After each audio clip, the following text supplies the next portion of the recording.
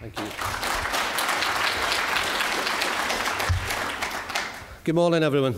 It's heartwarming to see the hall absolutely filled today. Must be close on about 300 people here, would that be about right?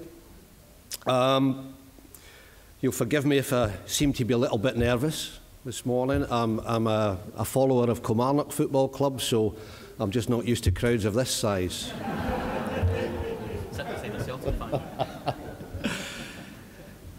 Very eloquent what Dan has just gone through. My thrust today is, well, what do you do next? There's no such thing as a free lunch. And I know you're going to have lunch here today, but I'd like to think perhaps you would earn it. Right. Apathy is our enemy. And I made this point last year at the Assembly. Apathy is the enemy. Fighting a lone cause can be a soul-destroying experience. It will sap your strength and your energy like nothing on earth. And it will trigger doubts in your mind. It robs you of your confidence. But most of all, it plants the seeds, the cancerous seeds of apathy. Now, we're almost the last kick of the ball at last year's Assembly on the Friday afternoon. Someone very foolishly put a microphone in my hand. Not always a good idea, but I don't like to miss an opportunity. And I issued a challenge to the members of the Assembly who were still in the hall on that Friday afternoon, and it was this. Find someone in the hall that you're not acquainted with. Exchange your contact details and keep in regular touch throughout the course of the next year to compare notes and the progress that you're making and what your continuing actions are in the fight against poverty. But most importantly, that was about encouraging each other to keep the fight going and reinforce that particular message that you're not fighting alone. So I know that many of you here are in the Assembly for the first time, but I do know that there will certainly be some people in the hall who were here last year. And I'm going to have to ask for a bit of honesty. So those of you who were here on that occasion last year, could you raise your hands if you took up that challenge? 1, 2.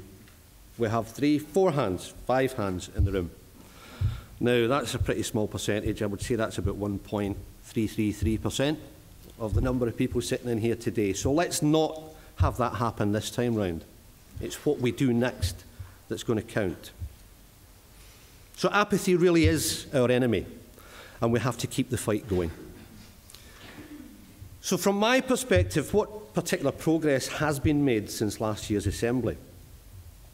Now, some of you may know, in fact, many of you may know, I was involved for the past couple of years in carrying out some community research. And we were looking at ex-offenders' experiences of temporary accommodation when they left prison. Because, you know, there is an absolute direct relationship between criminality and poverty. We can see it in all our communities.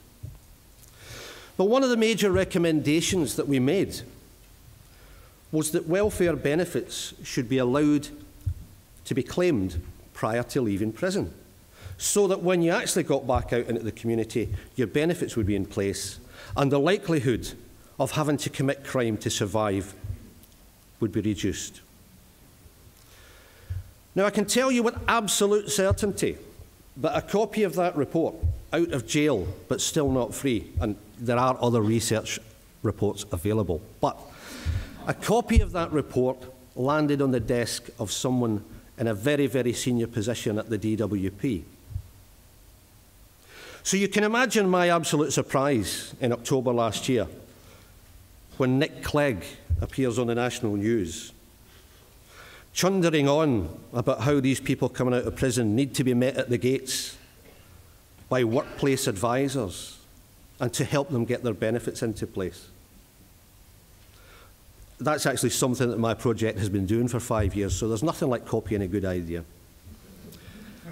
Having said that, from March this year, so 2 weeks ago today, prisoners are now entitled to put their benefit claims in 6 weeks before leaving prison. Now, I can't claim that this has come as a result of that report. You may be entitled to think that. I couldn't possibly comment. But what I can tell you is, having carried out that research with a group of people who had been previously voiceless and marginalised, who set out with a view that no one ever asked their opinions, let alone listened to them, they have been absolutely astonished at the reaction to that report. So it shows really, ladies and gentlemen, that if we can take action and get the ball rolling, build momentum and maintain our tenacity, then yes, we can make positive changes. Today, though, I want to ask you, are we tackling poverty or are we merely talking about it? The difference between those two is actually just one letter of the alphabet. If you're into anagrams, the letter C. If you take the letter C out of tackling, then we're left with talking. Right. What does the letter C represent? Well, it could be conservatism. It could be coalitions. It could be cuts. It could be Clegg. It could be Cameron. So as you see, make no mistake about this, there are quite a lot of C's contributing to poverty in Scotland today.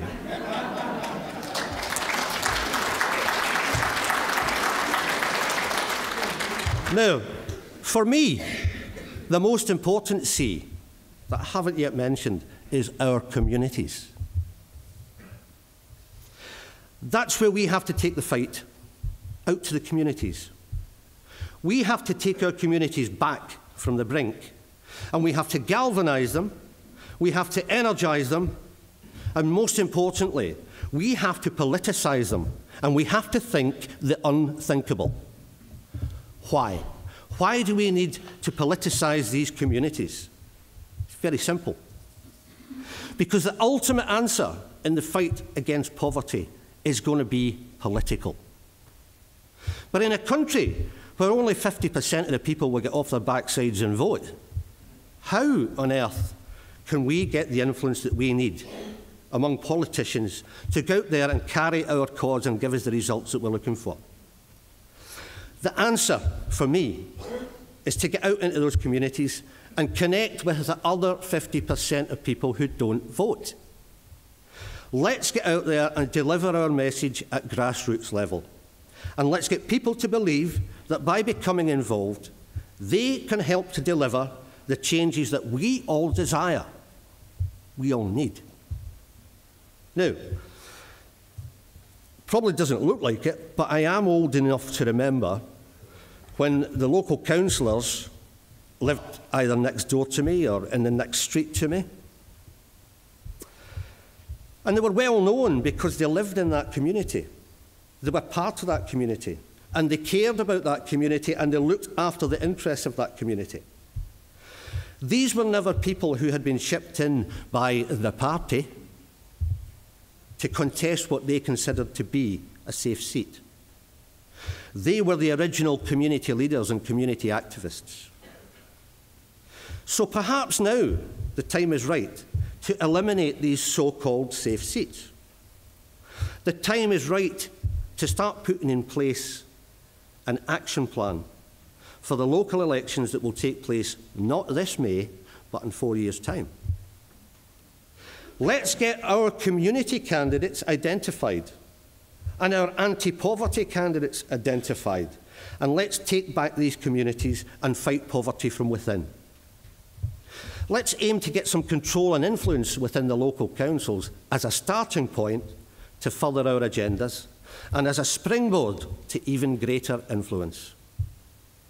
It's time to get the message across to all our politicians, MPs, MSPs, MEPs, that we're going to cancel the gravy train, and in future, they will have to earn the right to represent us. And do you know what? If they don't deliver, then we use our numbers and our voting powers to replace them at the first opportunity. Now, in the 1970s and the 1980s, I was a great advocate of a mantra called grow your own. And ultimately, you know, it led me to spend several years at Her Majesty's pleasure. You know, although Her Majesty was not particularly pleased, I might add, at the time. But I'm going to urge the members of this Assembly to reinvent that mantra of grow your own. If we truly desire a breed of politicians who will deliver the outcomes that we want, then why don't we grow our own? Simple. Let's grow them from the ranks of the grandparents out there, those whose hearts are breaking at the thought of a lack of opportunity for their following generations. Let's grow them from the parents who want a better deal and a better future for their kids. Let's grow them from the disaffected youths hanging about the street corners looking for direction. Let's grow them from the disillusioned, disaffected and disenfranchised voters in your communities. Let us go out to these communities and inspire people to aspire. Now, where do we get inspiration? It's always difficult to get inspiration. But when I need inspiration, I always recall the story of a guy called Cliff Young. I don't know if any of you ever heard of Cliff Young. Cliff Young was a farmer in Australia. And at the age of 61, Cliff decided that he was going to take part in the Great Australian Marathon. Right? Now, the Great Australian Marathon is an ultra-marathon. It's a running race between Sydney and Melbourne. And the distance of that is somewhere in the region of 545 miles. Right? And it attracts all of the world's top distance runners, the ultra-marathon runners. But your bold Cliff turned up for this race at the age of 61, wearing a pair of overalls and a pair of work boots. And of course, everyone thought he was there as a spectator. But when he went up to the registration desk and picked up his number as a runner, he was immediately set upon by the media and the press. And he became the object of ridicule. But unbelievably, not only did Cliff enter the race, but he won it. And more unbelievable than that, he beat the long-standing record for the race by almost a day and a half. Now, is that inspiration of what? How did he do it? Quite simple. Cliff was brought up on a sheep farm. And they had 2,000 acres to farm and about 20,000 sheep. And they were quite poor. They didn't have a horse, didn't have a 4x4 or a tractor, or any sort of vehicle. And Cliff's job on the farm was to make sure the stock was safe. So if a storm threatened or the weather was worsening or the livestock were at risk, it was Cliff's job to get out there and round them up, over 2,000 acres. And as Cliff himself said, sometimes it could take me up to 3 days to round up the stock. So I had to keep running night and day. I couldn't stop. That was how I protected my livestock and my livelihood. Now, Cliff, not being part of the established cohort of ultra-marathon runners who knew what this was all about, he had no preconceived idea of what this race was about or how it should be run. He didn't know that he was supposed to run for 18 hours and then sleep for 6. He just kept on running. And by the time they realised what he was doing, he was so far in front they couldn't catch him to tell him that he was doing it all wrong. So do you know what? If ever there was a classic case of the absence of truth setting someone free, this is it. This is it. You will find inspiration here. Because very often it's the truth as told to us by other people that holds us back, and it prevents us from realising our full potential. You can't do this, or you can't do that, or you must conform to our idea of what is normal. However, if you start to believe in your own version of the truth, of what is right and what is normal, then there's nothing on this earth that can prevent you from achieving everything to which you aspire. So over the next 2 days, as we reaffirm our commitment to tackling, not talking about, tackling poverty and agreeing actions that are required both individually and collectively, just let me leave you with this one final thought. And bear in mind, I might well come back next year and ask for a show of hands who's done it. But the final thought is this. It's about what happens next.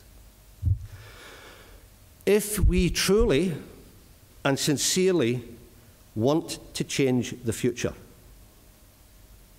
the simplest and most unerring way for us to do that is to invent the future. Thank you.